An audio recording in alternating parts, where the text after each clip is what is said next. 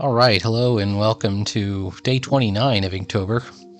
You have to forgive these perspective lines I was sort of notionally drawing in. I didn't end up using them. I had this idea that maybe I would try and do like a vanishing shot where it was really tall or disappearing off in the distance. I didn't end up doing it though. This is supposed to be the throne of Baal, the throne of lies.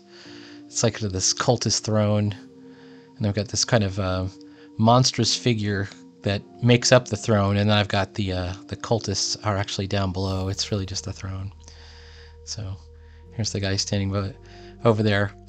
Yeah, once again, I'm drawing pretty small. These are 3x5 card sized drawings, so if the detail is lacking, that's why.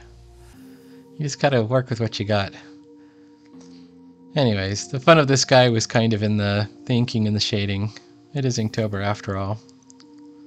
So there's some of my cultists. And it's kind of funny. I had been making sort of a conscious decision to not draw so many tentacled things, because I drew a lot of tentacled things earlier in Inktober, like kind of in a row.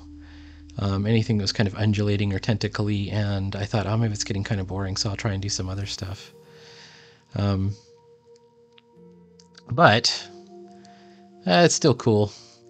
In this one, I did this similar to an earlier one where I applied some of the Stabilo directly to the paper. And then you can see I'm putting the brush down on it, and it gets a nice thick black. Like, that's a nice heavy black color.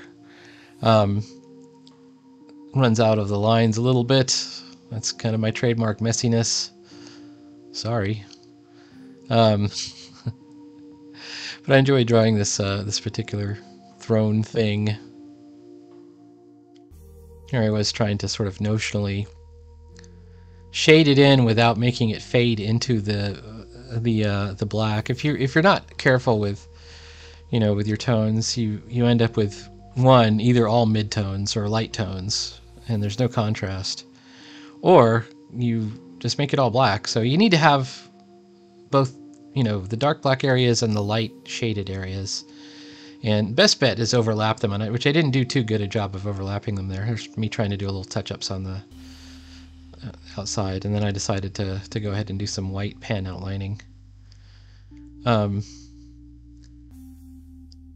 Anyhow, fun little piece.